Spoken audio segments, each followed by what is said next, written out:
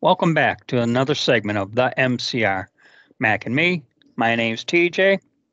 And in this segment, we're going to throw out our 2 cents on the movie Civil War. It just came out a week or so ago. Uh, and if you watch very many YouTube videos, uh, everyone's got an opinion. Everyone's got thoughts about the movie. I would say on average, it gets more thumbs up than thumbs down. I wouldn't call it an A movie. Me personally, and I'll let Mac chime in here, but I would give it like a solid B, maybe. You know? You liked it more than I did. Perhaps we had different expectations. Mine are based on the title of the movie, which indicated it was going to be about a civil war. It wasn't. And I would tell you, at the end of the movie, all I could think about was, can I get my $14 back? well, well, here's something funny. When I went, because it's been years since I've been to a movie. Okay, so I did the full spiel. I got a large Coke and a small popcorn, and my large Coke and small popcorn cost more than the ticket to get in. Oh, I can believe that. Know? I think the last time you went, they were called flicker shows. Okay, all right. Oh, and I did not go to the matinee showing either. I don't even know if they still do the matinee where they charge maybe 2/3 or half price or something. I don't know. They do in Brighton. Okay, because some theaters, the very first show you can get in at a reduced cost. Right. Anyway, as we digress, the movie. Well, it's about a Civil War movie. It through narration and character dialogue, you discover that the president's in his third term, and that he disbanded the FBI. And I don't know if that was a backhanded swipe at Trump or what, but disbanding the FBI, I wouldn't say was necessarily a bad idea. But it's corrupt to its core. Why would be getting rid of anything that's corrupt be a bad thing? Yeah, but the thought was, oh, he violated the Constitution by getting a third term in office, and then he disbanded the FBI, and bad president. I thought that was a veiled swipe at President Trump as well, because the left would have you believe that he's going to get elected and never leave office for the rest of his life, which is, first off, he's already left office once after an election, so this is nonsense. Yeah. The movie makes reference to basically four groups. I'll just run down them real quick. You had the Loyalist states, which I would describe the Loyalist states as the New England area, the Rust Belt, kind of Midwestern and some of the Western states. I wouldn't say West Coast, but so those were the Loyalist states that were still loyal to the United States as we would think of it. Okay. Then you had the Florida Alliance, which was Florida, Alabama, Louisiana, Mississippi. I think it might have been included Georgia, and there was some dialogue about how they couldn't get aligned with the Carolinas or something, the North and South Carolina. But so you had the Florida Alliance, and then you had states that were referred to as Western Forces, and those were in the Northwest and the Upper Midwest. And when I say that, I'm thinking in terms of Oregon, Washington, Idaho, Montana, those states. Okay. Right. And then the main one that the movie kind of keyed on was kind of a coalition, which, and I know Mac's going to have some thoughts on this, but there was a coalition of, they called it the Republic of California and the Second Republic of Texas. And the reason why they said, Second Republic was because if you remember, I want to say a couple of years, 2-3 years before Texas joined the Union, they in fact were their own country. So, right. First Republic at that time. And so now that they seceded, it's the Second Republic of Texas. Right. And this is where I had trouble buying it was states like California and Texas aligning against a corrupt government. And Mac, your thoughts? Because there's no way I bought into that. I thought there were several portions of the movie that were you had to suspend disbelief because they were so fanciful. And Texas and California being on the same side of anything is fanciful to me. Okay.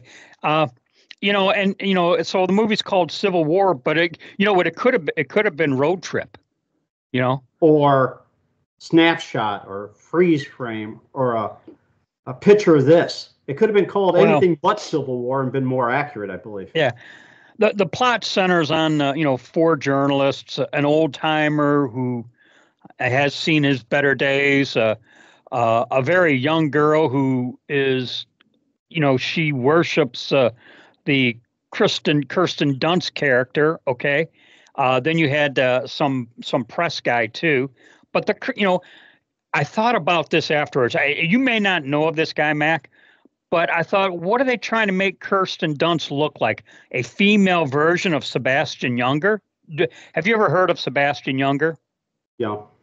Okay. Well, if you were into journalism and war correspondence and that, he's a fairly popular war correspondent and spent 15 months in Afghanistan with frontline troops in all those very hazardous command outposts. He's been fired at just by being in close proximity with troops, and he himself feels that like a soldier is he's plagued by the word escapes him right now, post-traumatic syndrome. Okay. Yeah. He feels just like soldiers. He almost got his head shot off in one of those command outposts. I'm saying all that. I got the feeling, I said, man, they're trying to make her sound like a female version of this guy. You know? She's supposed to, the premise is she's supposed to be a famous photojournalist.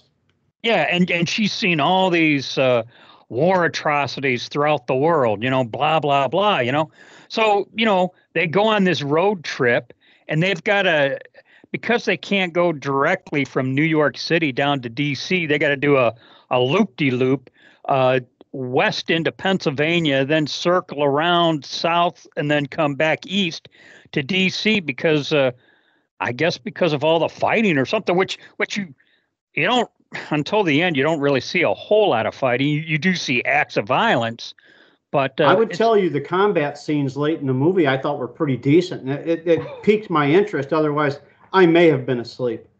Yeah, I too, but we're getting ahead of ourselves. But on their road trip, and I took some notes here. What do they come across?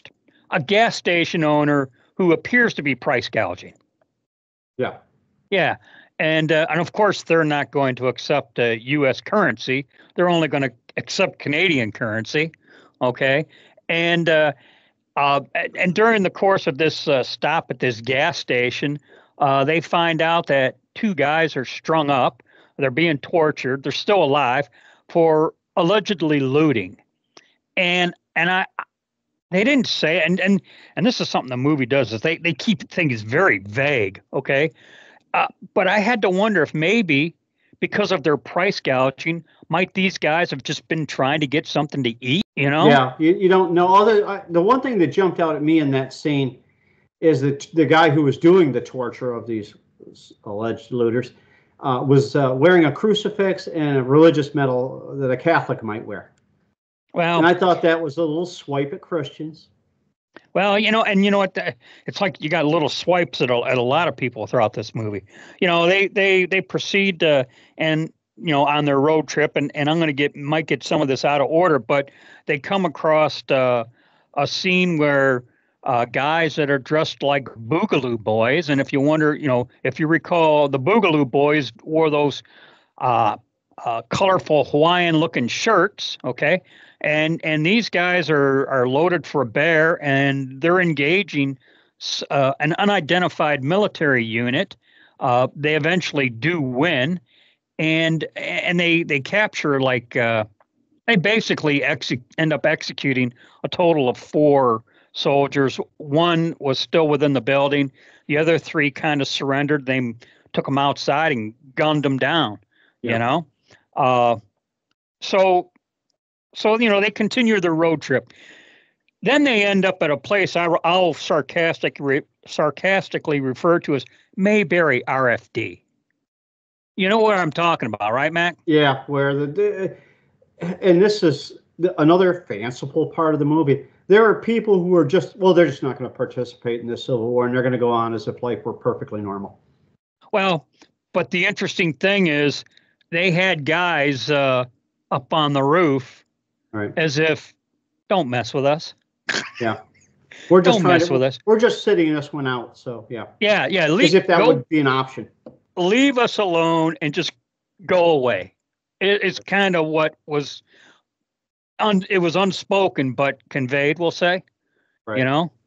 And they continue down the road and they come up to a goofy looking piece of property where there's off in the distance a mansion, the one with all the Christmas decorations that looked out of place. And what do they see? They see a dead soldier laying in the street, and they're wondering what to do. And then all of a sudden, a shot is, a sniper takes a shot at them, hits their windshield. So now, well, that must be a bad person in that house. As they get to cover, they come across some weird looking sniper team with multicolored hair. And I don't know what the multicolored hair was all about. Yeah, I'm not quite sure who they were supposed to be in the grand scenario. You know what? And they didn't know who they were supposed to be either, because they even said, who are you with? And they might as well said, we're by ourselves. And he says, we're killing someone who's trying to kill us, right. And in the movie, it appeared they successfully engaged the sniper, and so then the correspondents were able to go their merry way until they get to the white supremacist group. Right. The guy, he's in fatigues with the red sunglasses, which made no sense to me. Oh, those were cute. Yeah, really. I don't know if they were, in the movie, supposed to be rogue soldiers from whatever unit. I think I saw, and I would have to watch it on video and freeze frame it, but I think I saw the guy with rose-colored glasses. It appeared on his left chest. He may have had a combat infantryman's badge, which would indicate, if that was truly his combat infantry badge, that he had seen action somewhere. Right. Okay. So, but whether or not that was even his uniform, you never know, because details were kept so vague throughout the movie. You were kind of guessing and putting two to two together. Oh, these guys must be this or that or whatever. Right. Eventually they end up at, the old man gets killed, but they end up at some kind of a bivouac area for a military outpost.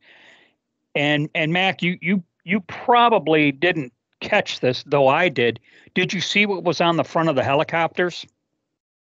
I did not catch it.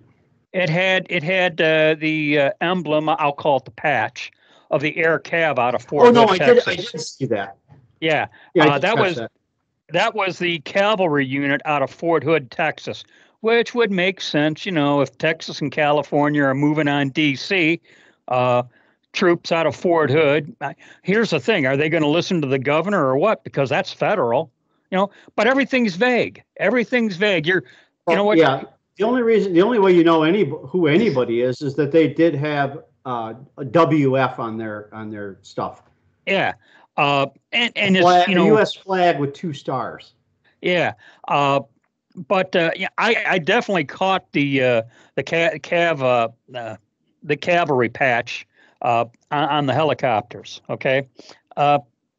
So they eventually get it to D.C., and that's where you talk about some intense fighting scenes. Oh my goodness. And I'm not a Navy SEAL. I'm not a SWAT guy. The weaponry and tactics looked adequate for my viewing. I mean, Well, you it know, didn't some look hokey, that's for sure. that's right. Because sometimes you watch an action flick and you're thinking, man, I could have showed them how to do that better, you Right. know, and these guys, I'd say they looked pretty good. But you know, here's where I got a little unsettled. Okay, me being ex-military, I did not like the sight or the scene or even the plot or however you want to describe. I did not like watching U.S. soldiers kill U.S. soldiers. That unsettled me. Yeah. That I would tell you, it saddened me more than unsettled me. It kind of saddened me. Well, it You has know, happened. It has happened before. it just, For real. I just, I didn't like it. Okay, and and we'll, and we're going to throw out a spoiler here. The coalition forces of California and Texas successfully breached the White House and killed the president. And then the Who, by the movie, way, is not in the secure bunker where they couldn't get to him, but he's under the Resolute desk hiding. yeah, uh, and upon his execution, the movie literally ends. Right. I mean, it ends. You talk about being left hanging, okay? Uh, and I got some thoughts as to if a country went through all of that and then you're left hanging to guess what happens next, you know, uh, there's if something like this really happened, there's no putting the country back together. No, in fact, historically, you'll find out what you usually end up with is a different dictator, Yeah, yeah, your uh, dictator instead of their dictator. yeah, and you know, because there's reference to how the Florida Alliance, uh, they tried to contribute to the cause, but for whatever reason had their difficulties. The Florida Alliance wasn't necessarily competing against the Texas and California alliance. It was hinted that perhaps they were going to assist each other, but then they said, well, the Florida alliance just can't seem to get it together. Whatever. Mhm. But I'm thinking, at the end of the day, you had such a chaotic mess of people killing people, and you were kind of guessing the why. Other than a complete breakdown of society. You know, Yeah, well, close to that. uh, one final thought on this, and you kind of mentioned to it. You know, and I think of revolutions or civil wars in the past in history, and a couple of them jumped right out at me. And I'm going to mention the French Revolution, which occurred a few years after the United States War of Independence. American Revolution. Okay, and in the French Revolution, you had basically had one group of people killing another group of people, and as it came to an end, what was France left with? Napoleon Bonaparte. Yeah. You know, Well, I uh, would tell you the left and the leftist media is not far from saying about the rest of us, the flyovers. Let them eat cake. yeah, yeah. Uh, and I'm gonna mention another revolution that had a horrific ending, the Bolshevik Revolution. Okay, that revolution, and what did the world end up then? Communism worldwide, you know, and so I guess, and the reason why I'm throwing that out there is the way the movie ends and just leaves you hanging. Historically speaking, you can only think of highly probable a scenario of that type would most likely play out. Well, I would tell you that I thought it was poorly named. It wasn't about a civil war. The Civil War was just at best a backdrop.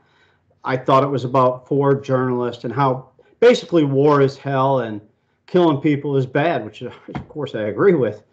But that's what I thought the movie was. I would not give it such as yourself. I wouldn't give it a B. I wouldn't have called it Civil War. I would have called it shit.